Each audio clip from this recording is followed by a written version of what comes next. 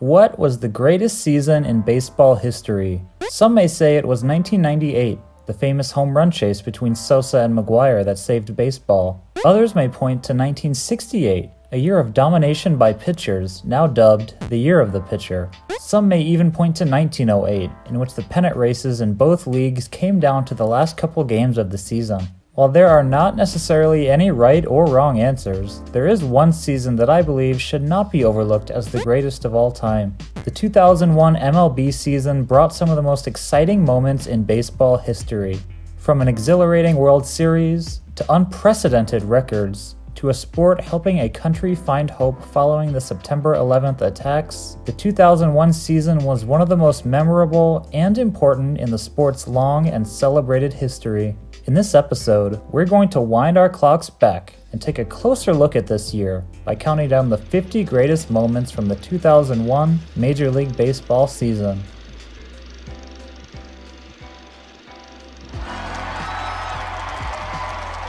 He stands between AJ and the no-no. And he popped him up. He skies it on the infield. Gonzalez wants it. Backs up, that's a no-hitter. AJ Burnett has thrown the no-hitter. And the 24-year-old from Arkansas has written his name into the history books. Doing it again to the red center field. High in the air, left center field. Edmonds back. Warning track. It is off the wall. Griffey round second. He's going to third. Robinson picks it up. They're going to send him. Here comes the throw. How about this? It's over. Inside the park homer. The Reds have won it. How about that? I'll have some speaks with that home plate umpire after the game.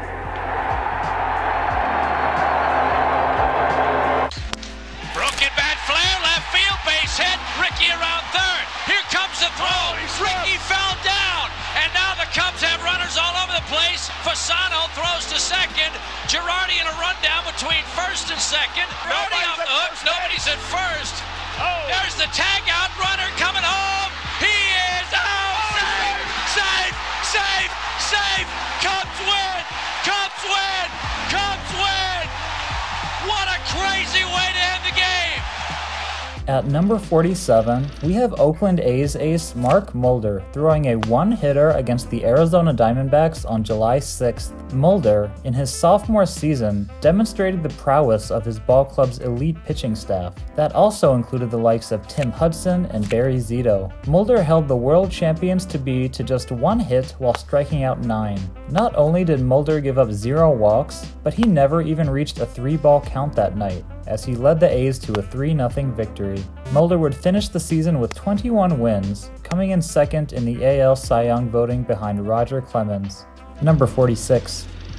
Roger Clemens goes 20-1, the first pitcher in the history of baseball to begin 20-1. At number 45, we have Barry Bonds recording his 171st walk, breaking Babe Ruth's single-season record of 170 that had stood since 1923.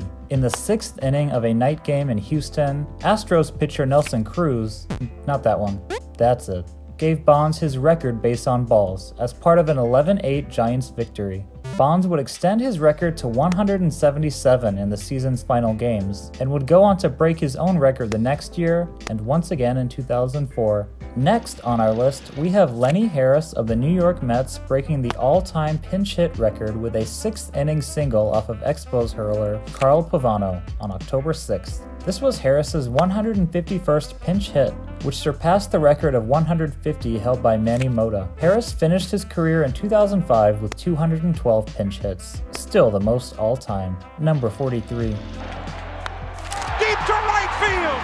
This one is on its way to McCovey Cove. Number 500. It's into the water. Bonds has hit the historic 500th homer, the 17th man in history. He joins his godfather, Willie Mays. He joins Willie McCovey and Mel Ott, the 4th Giant to do it.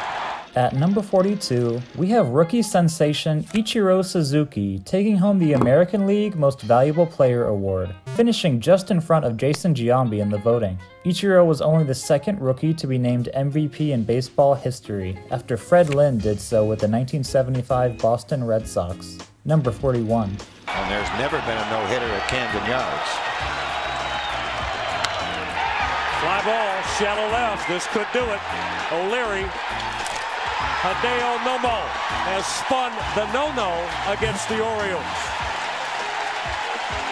At number 40, we have Barry Bonds capturing his 4th Most Valuable Player award after putting together one of the best offensive seasons in baseball history. In 2001, Bonds led all of baseball in, well, most of the really big offensive categories, giving him a near-unanimous MVP win. Bonds would end his major league career with 7 MVPs and is the only player to win any more than 3. Number 39. But the ball just jumps off this guy's bat. Fair ball. There you go. Using the whole field as Ricky Henderson will run that ball down, and John Olerud will have a stand-up double. Pretty good chance that guy could hit for the cycle tonight. Who knows? Oh! There it is. He has hit for the cycle. How about that? At number 38, we have Albert Pujols being named Rookie of the Year in the National League. Pujols put together one of the finest rookie seasons ever, and here is where we will celebrate his excellence this year. In 2001, Pujols hit .329 with 194 hits, 47 doubles, and 37 home runs. As a rookie, he also finished 4th in MVP voting, and you know a year is really something else when 2 rookies finish in the top for Most Valuable Player. Number 37. Left field.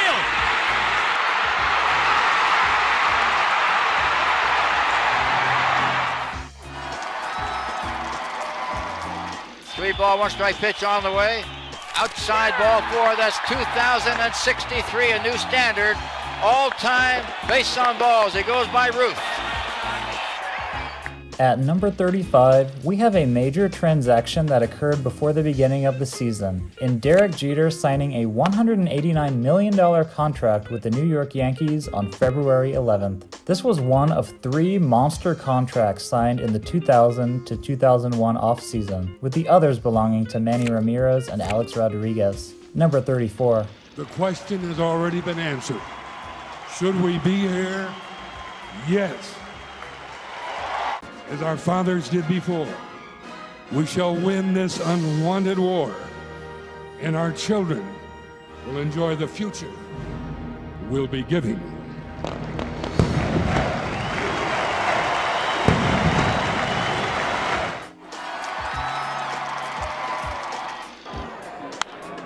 Fly ball, deep center field. Has he done it again? It is gone! Wow! Are you kidding me? Do not adjust your sets.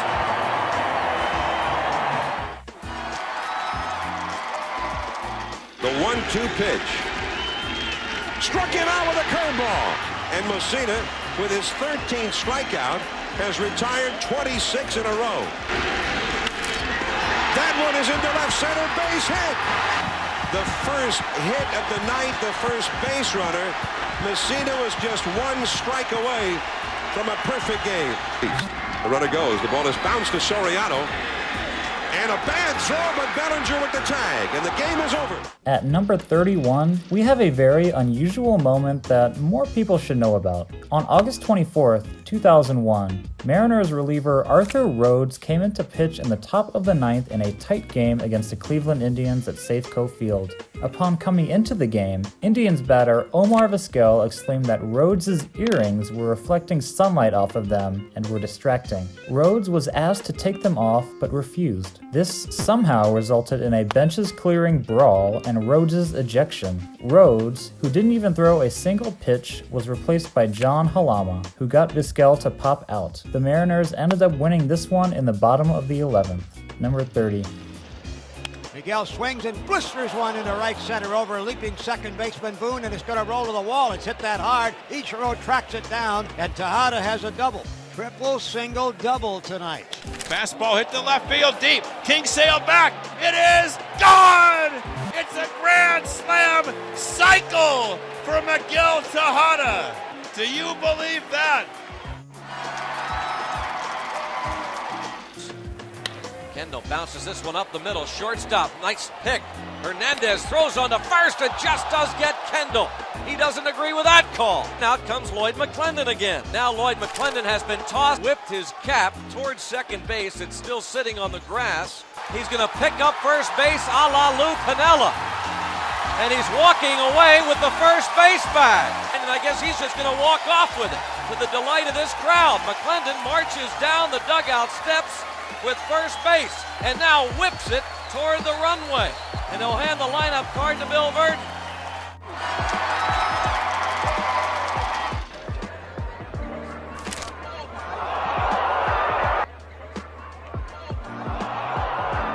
At number 27, we have Hideo Nomo again, this time turning in a one-hit, no-walk, 14 strikeout performance in Boston on May 25th. In a magnificent career, Nomo's performance on this day may have been his greatest, even overshadowing his 2 career no-hitters. Pitching game score, a statistic created by famous statistician Bill James, is a metric that determines the strength of a pitcher in a given game. This stat rewards a pitcher for things like outs and completed innings, and subtracts things like walks and runs allowed. So, the higher the score, the better the performance. Nomo's pitching game score in this game was rated 99. This was the best pitching game score for any pitcher in 2001, and also ranks tied for the 16th best score in baseball history. Number 26. And the 1-1, a high pop, off third foul. Brocious and Jeter are there. Jeter makes the catch and falls into the crowd. What a catch by Derek Jeter.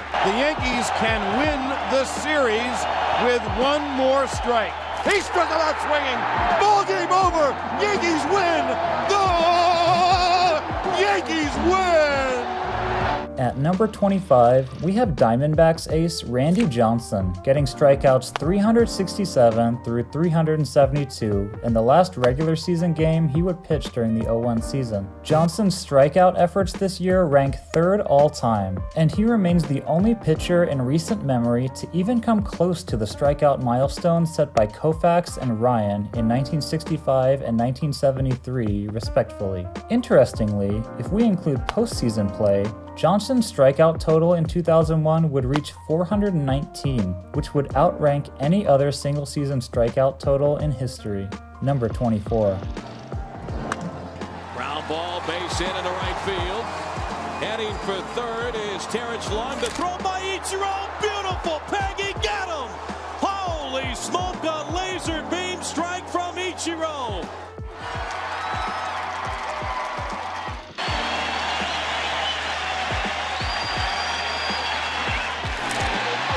Hall, and what an odd situation. It's a strikeout and there's a slow reaction, and now they'll put it up on the board, and well, it's a trivia question forever.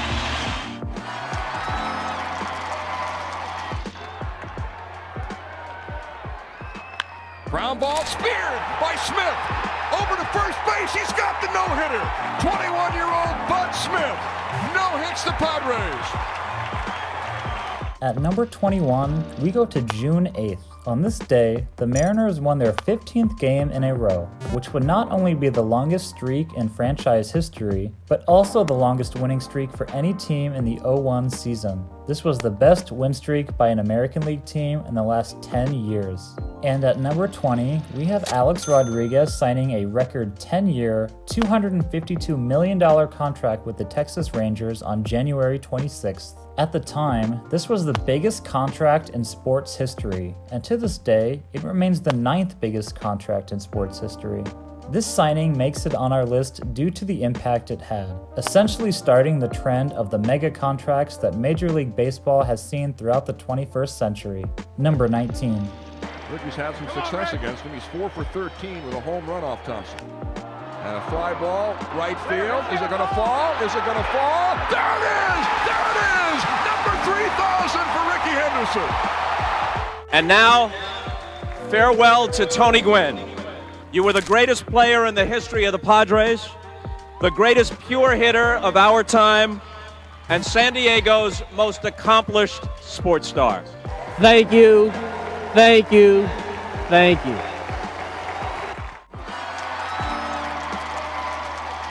A 3-hit shutout in Game 2, a 4-0 win over Andy Pettitte. 2 out. Inning over. That's fair past third down the left field line. Womack will score easily. Bautista goes to third. 15-0 Arizona. Game 6 belongs to Arizona. For the Orioles Iron Man.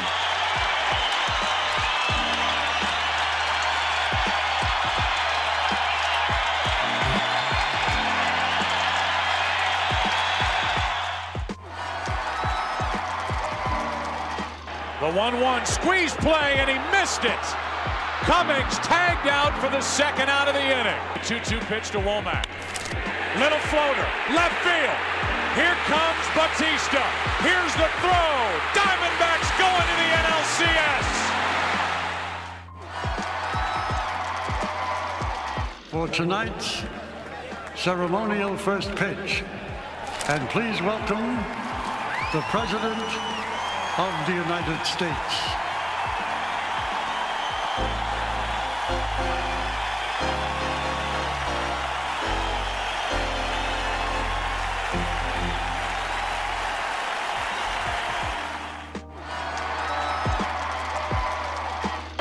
And Deal swung on, hit high in the air to deep right center field. Back goes Ichiro on the track at the wall. She's gone! Alfonso Soriano wins the game with a 2-run home run over the right center field wall. The Pirates have scored 3 here in the bottom of the ninth. The Bucks have the tying run at first base. Giles swings, drive to right field. Buccos win by way of a grand slam. Brian Giles, a line drive, grand slam into the right field seats. I mean, the 70 and the 71. There's a high fly ball, left field, that ball to the wall, at the wall, and there goes another home run.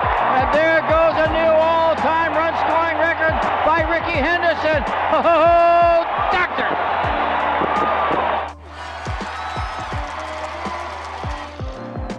There's a high drive deep into right center field to the big part of the ballpark.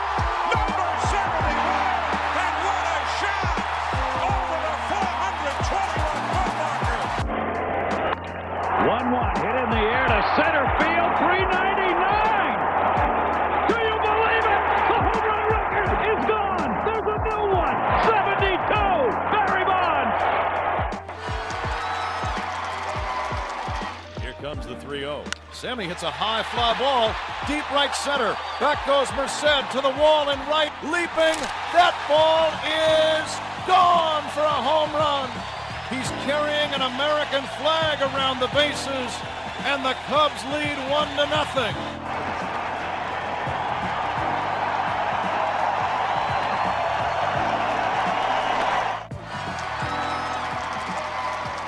The 37-year-old native of Walnut Creek, California, Randy Johnson. Adios. Swing and a miss by Castro. Strike him out and the bat goes flying, but none would be bigger than number 20 here tonight. Randy Johnson has tied the Major League record for strikeouts in a 9-inning game. 20 for the big unit. Tying run at the plate. Runner at second, 2 out, 2-0 Arizona here in Game 5. Brocious hits one into left. Back at the wall. The Yankees have tied it again. On 2-1. Into right field, base hit. Here comes Knobloch.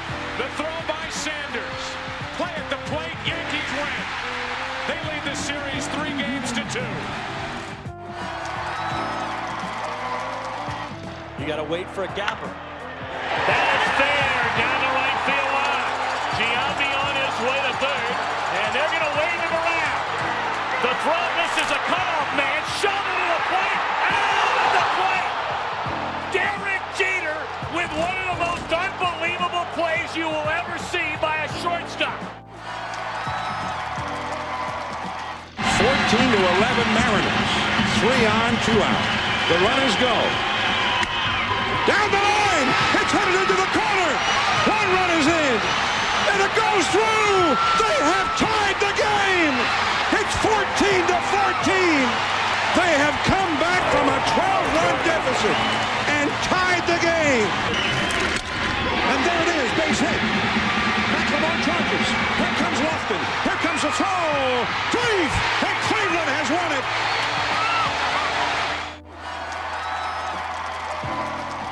With the 0-2 to A-Rod, swing, and a foul tip into the glove of Dan Wilson, who hangs on to it. And no baseball team in history has ever won more games than the Seattle Mariners. The Diamondbacks are 1 out away from taking a 3-1 lead in this 2001 World Series. Martinez hits one to deep right center field. The wall. Tie game. For the first time in the history of Major League Baseball, playing the World Series during the month of November, and for very good reason. And the 3-2 pitch. Swung on a drill to right field. Going back Sanders on the track at the wall. See ya! See ya! See ya! A home run by Derek Jeter. He is Mr. November. Oh, say does that star-spangled banner yet wave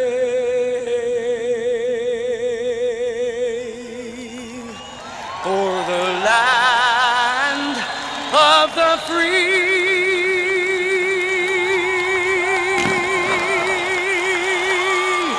and the home of the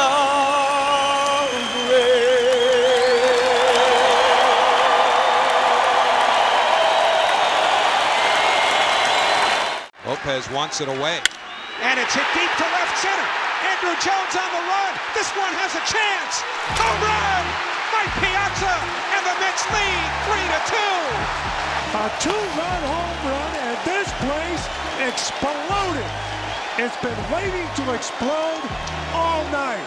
And why is baseball back? Why was it so important to give fans a few hours to forget about their troubles? Those firefighters smiling because of a baseball game in Flushing. Well, the American League All-Stars are on the field. Alex Rodriguez thought of this. This year should be the year that Cal Ripken Jr. should finish as an All-Star and start this game as a shortstop. As he pops it up left side of the infield, and Alex Rodriguez, the third baseman at the shortstop position, takes it in for the first out of the night. I don't know how to mark that down in my scorebook. Standing ovation. It will grow as Ripken bats here in the third. The man of 1,000 stances leads off, rips one, goodbye. Ripken homers in his final All-Star game. Oh, shattered bat, and it catches Tommy Lasorda, and he's all right. He gets a 9-8 for this. Chest protector, only appropriate. Tony, Cal, on behalf of all the players and everybody gathered here, thank you not only for your on-the-field activity, but for the human beings that you've been and the wonderful, wonderful legacy that you've left our great game. Thank you very much.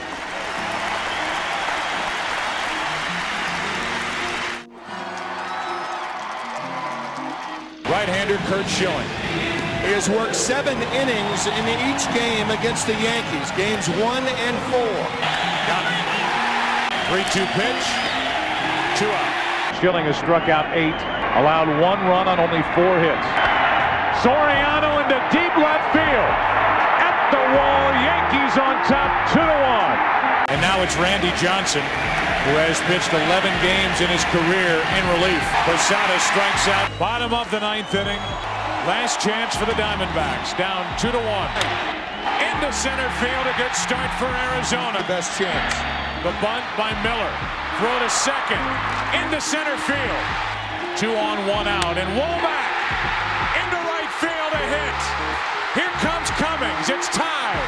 Going to third is Bell. Tony Womack delivers. It's 2-2. The chance of a lifetime for Luis Gonzalez. The one problem is Rivera throws inside the left-handers, and left-handers get a lot of broken bat hits in the shallow outfield. That's the danger in bringing the infield in with a guy like Rivera on the mound. Floater, center field. The Diamondbacks are world champions.